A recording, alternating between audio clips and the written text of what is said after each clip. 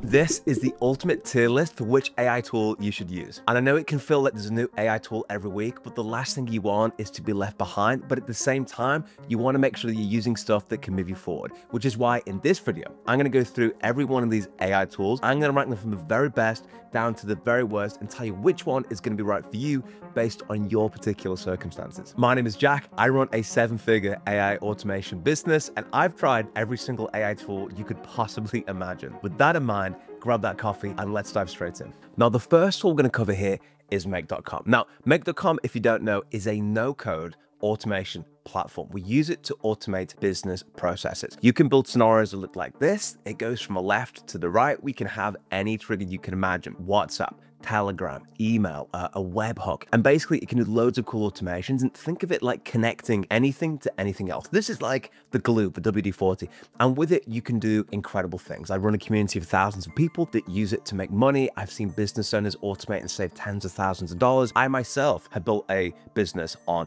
no-code platforms. The thing what this actually does, guys, is just lets you automate stuff. Now, Make in particular is a really interesting one. It's got a beautiful design interface. And if you're a complete beginner, it is an incredible platform to get started. So it's got this great kind of drag and drop where you can come down here, you can select modules, enter them in, you can kind of pick the thing that you want it to do. It goes from left, it goes from right, and it's very, very beginner friendly. You can download scenarios, you can import blueprints, you can do many different things. In terms of the price, it's actually completely free to get started. So you can build, as you can see here, 1,000 operations a month. It has over 2,000 apps. What do I mean by apps? Well, we can connect to things like YouTube, to your Google Drive. We can send off requests. We can connect it to RSS feeds. We can do many, many different things. So for a complete beginner, Make is very visual, it's very intuitive, and it kind of makes good sense. That said, the thing about Make.com is that as your operations scale up, so as you use it more often, the price can very quickly increase. Now, you've probably seen these things around AI agents, right? You're probably hearing it everywhere. Make has AI agents, and functionally speaking, it can do exactly the same as Zapier, as N8N. That said, it's very embryonic on the platform. They're just getting started, and it has some limitations. You can't really see what it's doing. You can't build it out and connect perhaps as easily as some other platforms, making it a little bit more difficult to do. And then with Make.com, as you get kind of more complicated and complex, some of the troubleshootings and the nooks and crannies aren't necessarily as helpful as they could be, meaning that when you get to an advanced level, yes, you can fix it, but there might be other platforms that make it just slightly easier to do that. So the TLDR of it is Make is an incredible platform. Most businesses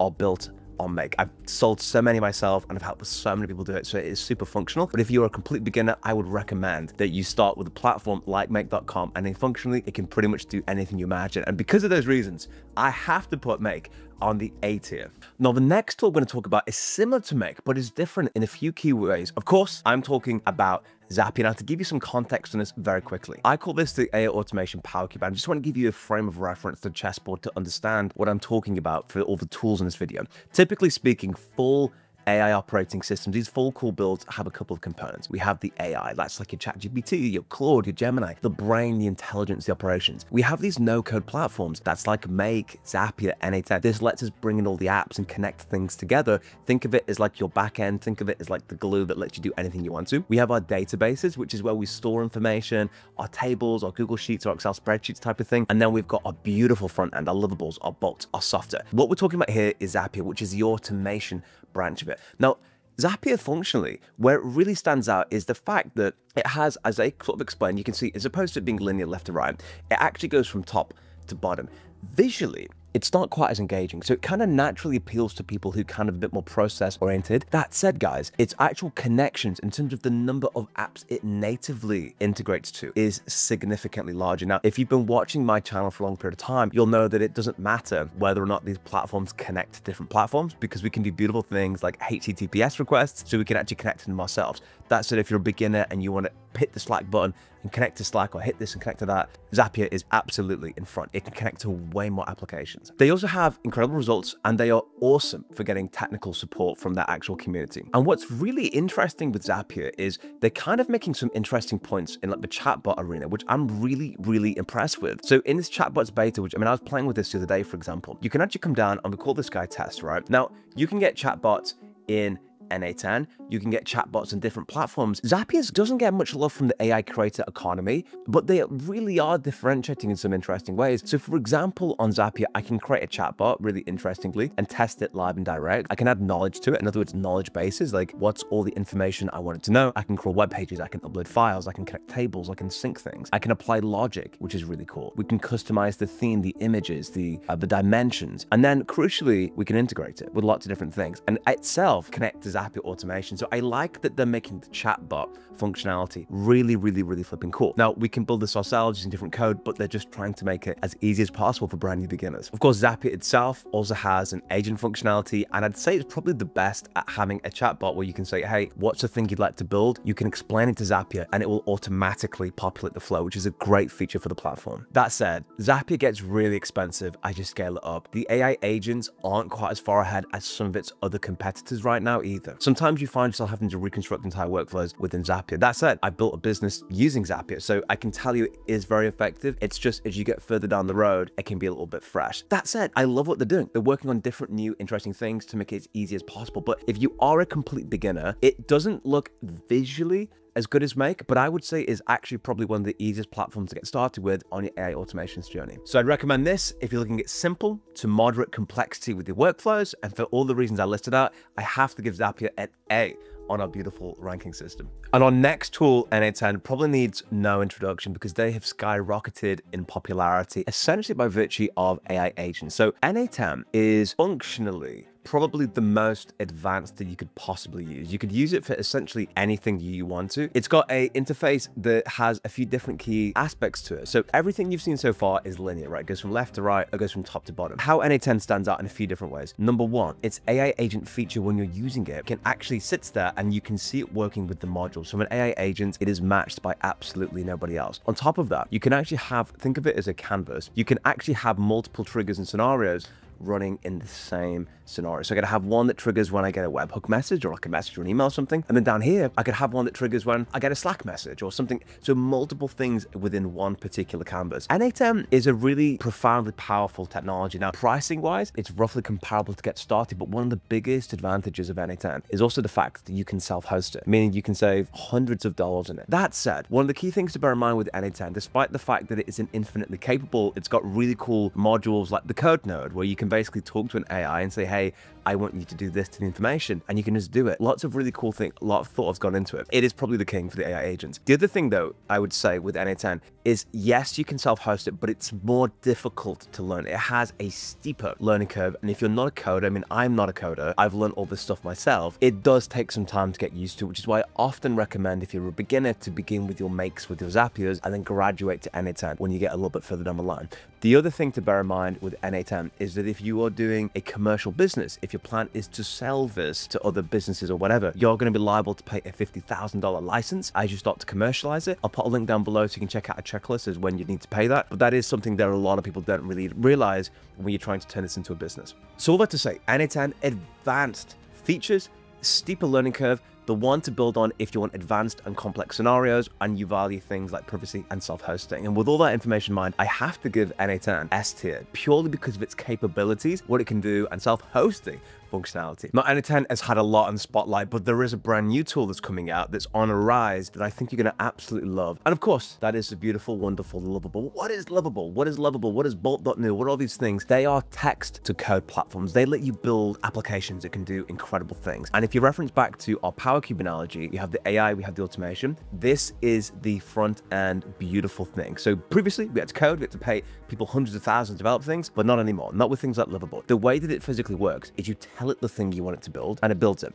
and you edit it by chatting to it. So for example, you can build things like this, full websites, lots of beautiful design that does lots of crazy things like this. I've even built a chatbot based on all my knowledge. You can connect these to other platforms like n8n and Make and Zapier, their webhooks, and have conversations with them. You can build fully fledged dashboards. Some of the really cool features you can do within Lovable is you can prompt, but you can actually select information. So you have this edit button down here where you can select things and you can highlight the thing that you want it to design. You can also give it commands like, hey, instead of green, I'd like you to turn the color to pink. Thanks. Right, you hit that in, you push that off, and essentially, guys, what happens is in the background now, this will start to change the entire application. And this is text to actual like full development. And just like that, it's now turning it to pink, which is cool. So that's cool. Now the pricing seems to be mainly message based, which is easy to predict what you'd like to do. That said, there is an art to prompting these things like Livable, and you'll find that if it gets trapped down a certain way of thinking, it's difficult to pull it back sometimes. So I'm going to put a full Livable prompting guide down below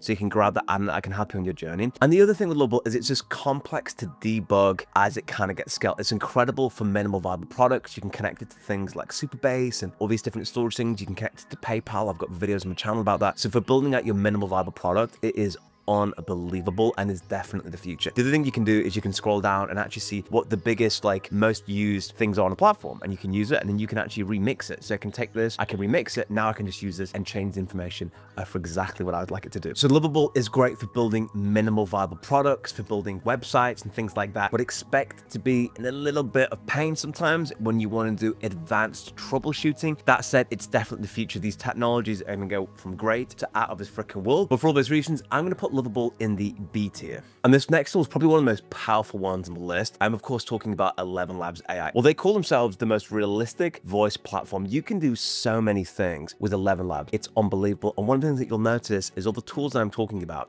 can integrate with one another. You can have ElevenLabs embedded in your Livable automation. Now, ElevenLabs is really good at just text to speech. So you can type in any text you want to, you can hit play and it'll just play like this, for example. In the ancient land of Eldoria. You can pick different voices. Now, when you sign in, there's a couple of things you can do in incredible features about ElevenLabs, right? We can do text to speech. Awesome. What we can also do is clone our own voice. So it can sound exactly like you, and it can do that after only a few minutes of your audio, meaning that if I want AI to call me or call my friend or be my receptionist or do anything, or maybe I forget to say something important in this video, ElevenLabs can just have my voice exactly. I can write the information and ElevenLabs can do that. It is really, really, really impressive, right? On top of that, if you can see, if I can select the voice, you can choose a Jack V2 voice right here. I can select that and it will sound exactly like me. We've got Voice Changer where we upload audio and it changes it. We've also got incredible things where it will translate it from one language to another. Let me show you exactly what I mean. Like guys, check this video here, for example. Will this translate from English to any language? And the result. Я разработал браузер, который может сделать снимок. Poco tempo fa OpenAI ha rilasciato qualcosa che in pratica diceva che... You get the idea, right? Any video to anything else. And in fact, that make automation I showed you earlier is this entire automation. So ElevenLabs is kind of like this, the ultimate Swiss Army knife of whatever you want to do. Now, what's really, really, really cool is these conversational AI agents, which are so freaking decent. How they actually physically work is I can build any agent, I can give it any prompt I want to, and then I can have it sitting on a website. And once it's in that website, it can have any conversations. I'll show you a good example of that. Like this one here, guys, is something I built in 20 minutes. I replicated an entire database. I uploaded for this company, Yorkshire Dental Suite, their entire website to ElevenLabs, right? You come over to ElevenLabs on this part here, you come down to, I believe it's in Knowledge Base. There you go, Knowledge Base, add document, and you can literally add URL, enter in the URL of the website you want it to know about, and then you can integrate it really easily once you've built it out. And I'll put a link down below so you can check it out. You click on widget, you copy the code, you come over to a website like Livable, and you say, hey, enter this code into the website. Now check this out. You see at the bottom here, guys, need help, start a call, accept, and we allow. Hey there, I'm Archer from Yorkshire Dental Suite. How can I help? Beautiful. And what we can do, guys, is we can connect that to N8N. We can get that to Meg.com and give this voice agent the ability to book calls and send emails and do lots of incredible things. So ElevenLabs is literally, it's an insane voice platform. Now, this itself, guys, in terms of costs, it's around about $7 per 60 minutes of conversation, which leads me onto some of the cons. Is that the pricing can get a little bit expensive unless you're really specific on the thing that you're using it for. Like even redubbing a video, it's like you need to make sure you're getting a good return on investment. That said, it's an incredibly comprehensive platform, very, very, very beginner friendly. And you may get some scrutiny when using AI generated voice, but it's absolutely, in my view, one of the front leaders in this industry. And for all those reasons, I'm going to put ElevenLabs on the A tier. Now, this next tool is something that's going to make Google Sheets and Excel potentially a thing of the past. Now, again, remember in our framework, we've talked about AI, we've talked about automations. Now we're going to talk about databases. Now, databases are critical. Now, it used to be the case we just put things in Excel, but with things like Airtable, they've taken it to a completely new level. Airtable is, think of it like Google Sheets, but on steroids, okay? Just like any other thing you have the titles, you can add different things like that. But what makes Airtable very unique is it's way more configurable. And the way that it integrates with other technologies like your Zapiers and your N8N and your Makes and all these different scenarios is way cleaner. We can have AI-led fields like this one, for example, right? Conversion rates. You can make it an AI generated field, and you can just say, hey, what's the thing you want it to do? You can type in, like, I want you to get the percentage ratio of this field and this field, and it does it. Like, it knows it's 30% conversion, which is really mind-blowing, and you don't get that kind of AI generated AI interactivity in Google Sheets or Excel. The other real key benefit here is we have what we call relational databases, so we can have tabs that talk to one another. It's very good for sharing. You can also embed this in different websites and share it with clients. It's kind of like the foundational data structure. That said, the pricing does scale as you use it more. You get, I think, like 50 to a few hundred different records completely for free. But if you start really leveraging this, the prices can increase quite a little bit with Airtable. Unlike maybe your Google Sheets, which is just going to be free and very, very low on cost. Airtable also has automations built into it, which you can use inverted commas for free, but it is a little bit more of a learning curve than maybe some of your Makes or your Zapiers, but it is within there. And some people do save an automation cost by just bringing it over. Again, think of our framework is the AI, the automation, the database. You need all four realistically. And what Airtable's doing is leaning a little bit into the automation column over there. But fundamentally, you want the actual technology to be the king at what it's at. Now, with that in mind, with all those beautiful functionalities, I would put Airtable on our tier as a C. It does a great job. It's awesome, but it's not so incredible that we need to absolutely ditch everything else. I personally use it for every single one of my automations, but it's very, very strong, very robust, very reliable platform. Now, this next AI tool is incredible for learning, and this cannot be understated. Of course, I'm talking about NotebookLM. If you're not familiar with NotebookLM, it is really freaking cool. Essentially, all you do is you upload any of your materials. They call it notebooks, right? You come down here, you can upload a source, and essentially what this does, it takes any material you've got and turns it into a podcast-style conversation. Two people yapping about it. So if I give it, hey, I had like a 1,000-page report from Doodle Dynamics, I can't really be bothered to read it, you upload it, and then you can have two different people talking about its pros and cons, and essentially you can learn by listening to it. So if you're someone who drives to the gym, you're walking, you take your dogs for a walk, which I frequently do. I'll soon get some photos of me walking dogs as proof of this. But the point is that, like, it actually just enables you to learn the material way quicker. As an example, I've got this random website here called Monzo.com, which is a bank. I can come down, I can click on the website, I can paste the URL in, you paste it in, it comes in, and then it just turns it into something you can physically listen to. And once you've got that, you can click on generate real quick. You can do some customization things, study guides, briefing docs, timelines, lots of beautiful things. It's a really good learning tool. Now, we had Dan Martell do a masterclass in the school community. One of the things he talked a lot about was actually becoming a power user of AI. NotebookLM enables you to do that. It enables you to learn at a gear that other people can't learn at because you're just leveraging tools, whatever your learning style is. Now, some of the pros. It can handle 25 million words per notebook. I mean, that's pretty outrageous, actually. The conversations sound fairly natural and organic, and it's really good for different learning styles. That said, it is less creative than some of the AI tools. It's a little bit restrictive on the free tier if you want to be a power user, and it's around like $20 a month to get started and get using. The TLDR, you'd use NotebookLM if you learn best from listening to audio, you have a low hallucination tolerance, in other words, AI making things up, and you have lots of documents, information that you need to learn on a regular basis. Now, for all those reasons, I'm going to put NotebookLM in the C tier. Very effective, not quite as powerful as some of our other AI tools. Now, chances are you're going to fit into one of three categories. Either you've never used AI before, or you've dabbled just a little bit. You're somebody with a little bit of experience and you've tried some of these tools before, or you have been using AI for quite a while and you're looking for the most optimal tool for your particular use case. If you're in bucket one, I recommend that you start with Make.com. It's a beautiful design interface. You can get started and actually get building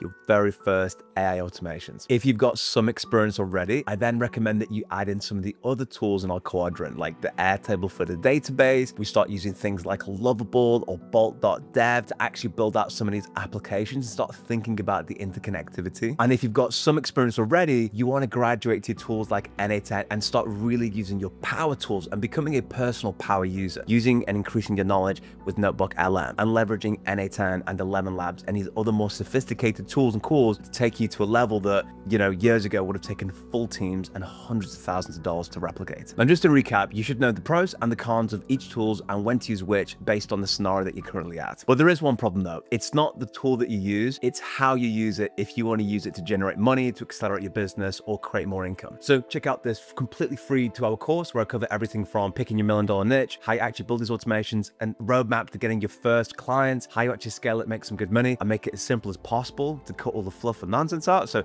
click that video somewhere on screen, and I'll see you inside the next one.